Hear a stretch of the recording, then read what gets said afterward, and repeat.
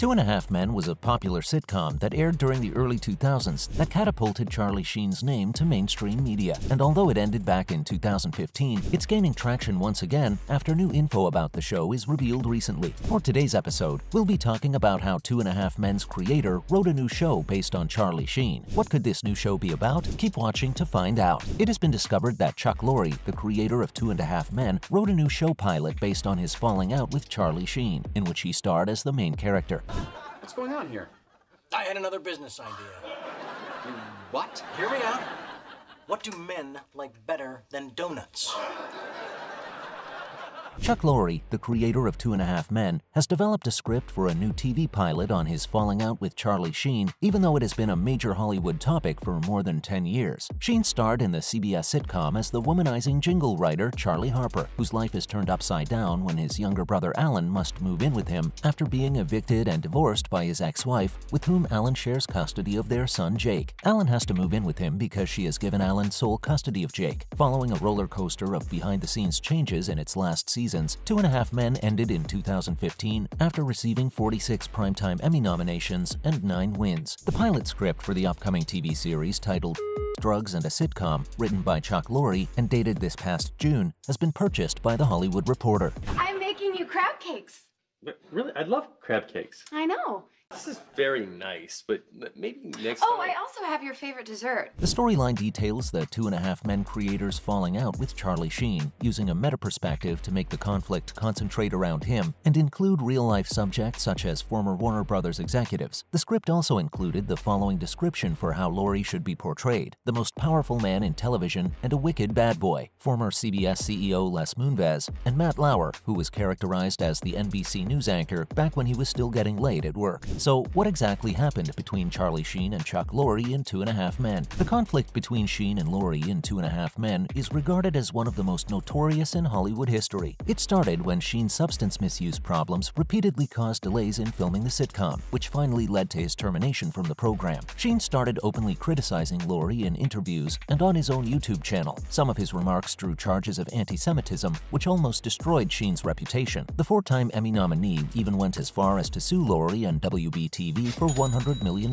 However, a few months later, the case was discreetly resolved by all parties. Following Sheen's termination from Two and a Half Men, Lorre himself was quite open about his dislike for Sheen. As a result, the program was finally changed to kill off Charlie and replace him with Ashton Kutcher's Walden Schmidt, while keeping Jon Cryer's Alan as his roommate. Kutcher's tenure received largely mixed to negative reviews from reviewers and viewers alike, although experienced a minor increase in ratings. This led to the decision to end the show after season 12. When Charlie was revealed to be alive in the Two and a Half Men series finale, Lorre still seized the chance to exact revenge on Sheen. However, he had a piano dropped on him at the conclusion, and he then turned to the camera and said, "Winning," effectively breaking the audience's spell and ending any chance of a revival. So, will we ever get to see Chuck Lorre's script turn into a reality? Some people are unsure whether the pilot will ever be produced because the script's report appears to show that Lorre simply made passive attempts to shop it around town. It seems likely that only someone confident in the material would take to giving it a chance, given Sheen's reputation in Hollywood, which is still a very convoluted one, and the delicate nature of his dispute with Lorre. Although his continued partnership with CBS would provide a challenge, Lorre's connections to Netflix and HBO Max might be useful channels for getting the movie produced. Regardless of if the pilot is produced, viewers can try to remember happier times by watching the complete season of Two and a Half Men streaming on Peacock. Knowing that Chuck Lorre has a script out there of something he wrote for Charlie Sheen, of course, we're curious and we'd like to see it come true, but from the looks of it, this seems like a bleak reality as of now. Moving forward, let's talk about Two and a Half Men's theme song. Whose voice is behind it? Because from what we heard, it wasn't the cast members. Who is actually singing the incredibly catchy theme song from Two and a Half Men? The 2003 sitcom Two and a Half Men initially followed the financially strapped Alan as he moved into his brother Charlie's beachfront home in Malibu after Alan got a divorce. The series was centered on Charlie's lifestyle of casual